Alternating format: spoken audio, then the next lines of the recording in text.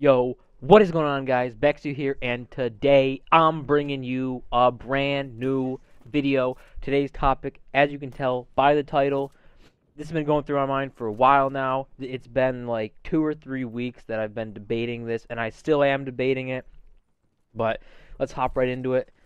First of all, I am thinking about switching to Halo to do competitive.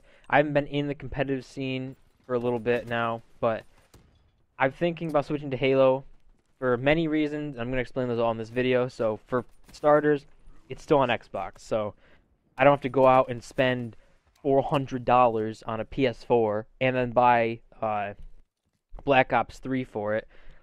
And then I'm half a year, and it's really hard to go pro in COD right now because the season's already set.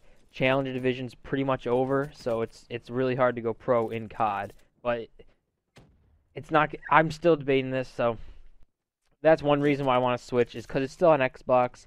I can just hop on Halo on Xbox. I can, get a team, scrim, play tourneys, and honestly get a lot of good work out of it, and go to lands there and get noticed, all because I don't have to spend $400, probably even nearing 500, just to play COD and try to go pro in COD.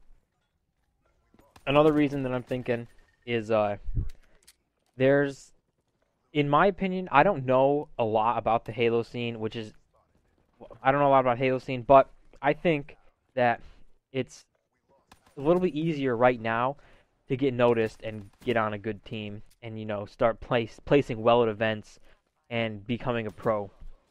And I think that just simply because it's like it just came back into being like a major esport, and with it just coming back in and being reintroduced, really, it means the people. There's still pros that were pro in Halos before that are obviously just still going to be there and still going to be pro, but I feel like it's easier to get noticed because it's basically a new esport. It came back, and there's a ton of new names. You see Optic Halo. They don't have a set roster. They've done.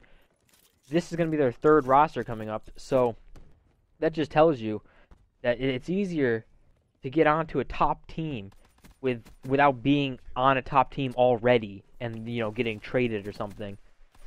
But and another reason, so third reason is, well, this isn't really a reason. It's why I'm hesitant. So I've been in the Call of Duty community since Black Ops 2. I've been in the competitive community, and I've had a ton of fun playing it.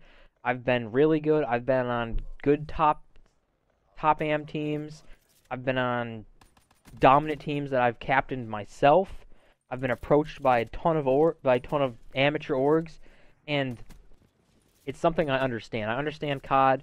I know how to go. I can just hop on UMG, play some matches, play some wagers, or MLG. I know how to do that. In Halo, if I was to switch, I'd have to pretty much learn that all over again.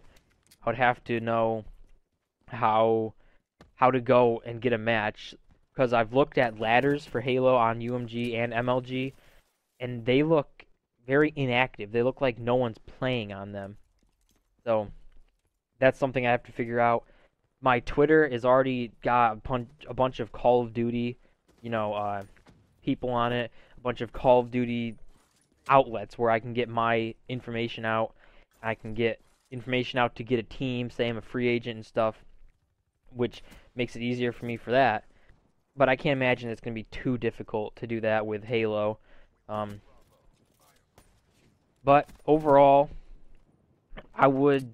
It's a tough decision for me because if I switch to Halo, I could jump into esports right now, get a team, but what I don't understand is, what will we do? Because I don't think there's wagers for Halo. I don't want to, honestly, I don't want to just sit here and nonstop scrim. I don't care. I don't mind scrimming. I love it. It's good practice, but too much scrimming it's like no results. From a scrim you don't get as much like stuff out of it. Like if you were to play a UMG or GB match, you get XP. You get a rank. You get to show your friends and people that you're good at the game, that you have a good rank, you know. With scrims, you don't get to do that. The other team you scrimmed knows you're good, but then no one else can know. So it's it's just a huge debate that I've been having with myself for a long time now. I'm sure it's gonna go on for a bit longer. Um, if you guys really want to keep up with it, honestly, my Twitter is gonna be in the description below. You give it a follow. I tweet about stuff all the time. You'll stay up to date with me. You'll know everything that I know. So this video is coming to an end. I just want to talk about the gameplay a little bit here. This was my sniper gameplay thing. It's a lot of pistol kills, but I got some nice sniper kills in there, some nice kill feeds, and I just enjoyed this. The sound might be a little messed up when I was editing this. It didn't have like loud sound. It had like really soft sound, or you just heard the hit markers and stuff. So if it's messed up, I apologize. That's my bad. But this gameplay is coming to an end. So as always, guys, leave a like, comment, subscribe. I love seeing all the support, and I'll see you guys in the next video.